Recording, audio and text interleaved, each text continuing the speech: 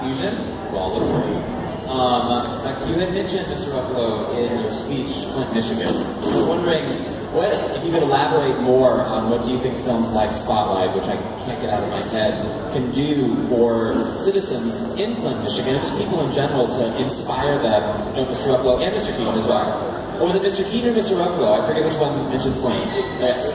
So here's the situation. I don't think Flint, Michigan, I'm not sure about this actually, but I'm pretty sure Flint, Michigan doesn't have, and their local paper doesn't have an investigative team in the local paper, and I stand corrected if somebody can prove me wrong, but that's what's going on in journalism right now, that newspapers across the world are losing money, and they don't have the money to have an investigative team or journalists, and they're cutting out a few other things.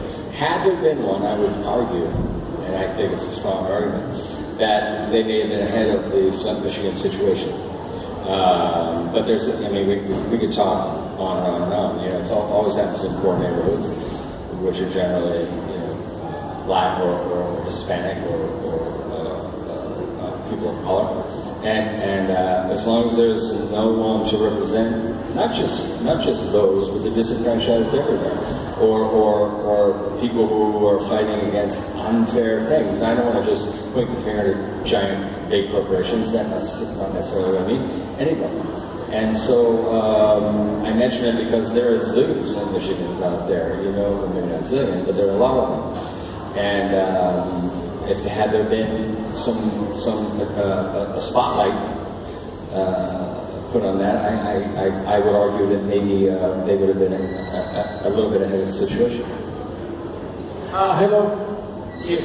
I'm here with maybe Mark wants to answer. I'm from Latin America, and of course in the movie you mentioned all the countries in Latin America that has been affected by this problem, and but there's still a lot of prisoners that are working, doing the same thing. There's a lot of prisoners now being promoted. I mean, it seems that things are not changing really the way it should be.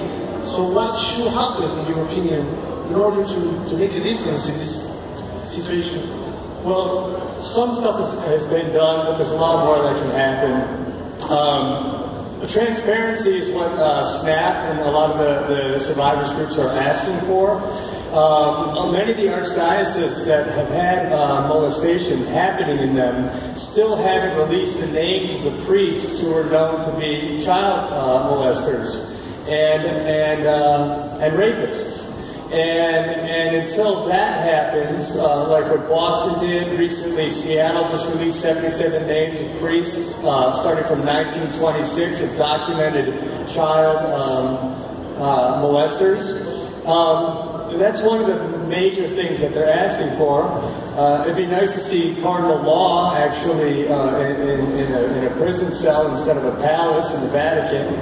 I think ultimately what these people want is their stories to be able to be told in the broad light of day, the bright, beautiful light of day.